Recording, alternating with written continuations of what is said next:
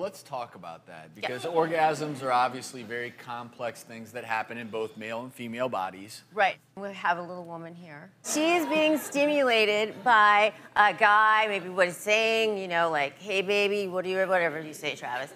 And basically, that stimulation is going to go to her vagina or her clitoris. And there's so many nerves down there. That whole nervous system spreads all the way up the spine and sends signals to the brain.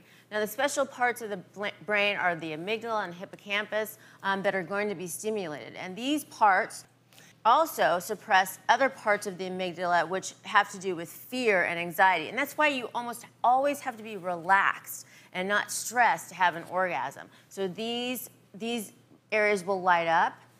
And what happens is basically right before you have an orgasm, you are going to have muscular contractions, involuntary muscular contractions of the pelvic floor. These are accompanied by racing of the heart, and of the pelvic floor muscles, these will contract involuntarily. And then what you're going to see is involuntary contractions in other parts of the body, like the thigh, all over your body. You can have twitches everywhere. But if he's really good, he can actually make your toes curl. So that is a real positive.